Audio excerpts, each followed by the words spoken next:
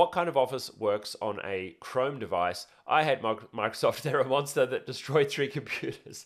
Okay, well, if you work on a Chrome device, you have multiple options to access Microsoft Office. You can either use the online programs, and so if you're using the web versions, which are not amazing, you can use those online. You can also use, number 2 option is the Android versions of Microsoft Office, and so there are no longer Chrome apps. They're being transferred and transported into progressive web apps now, but you can still download Android apps on any one of your Chrome devices, whether it's a Chromebook or a Chromebox, and so you can use the Android version of Word or the Android version of Excel or the Android version of PowerPoint if you want to access that way. The third way to access a Microsoft app on a Chrome device is to use a emulation or remote desktop tool. And so you might use Microsoft Remote Desktop, you might use Citrix. There's a number of other desktop virtualization products which allow you to deliver apps down to Chrome devices, and they basically just stream them over the internet and they work phenomenally. Many large corporates will use something called a thin client, and a thin client is like a very, very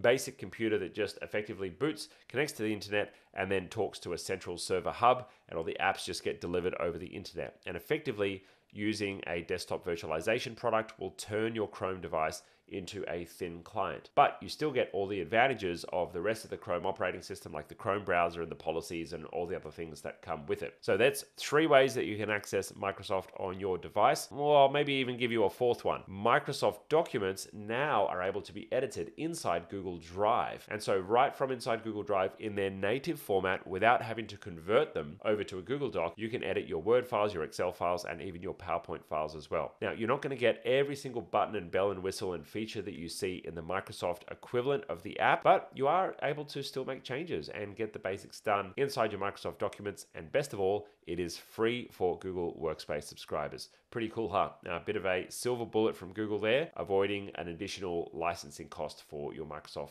documents. If you like this content, please hit subscribe and hit the bell notification so you can be notified when we go live or drop new content on the channel. Now, if you'd like to connect with us, hit us up on social media or join our free community group. All the links to that are right below this video.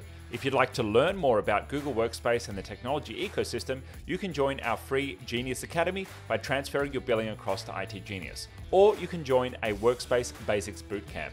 Now, if you're a business owner and you're interested in an audit on your technology stack or your Workspace account, or you're looking to do a project in the tech world, well, you can take advantage of our free consultation.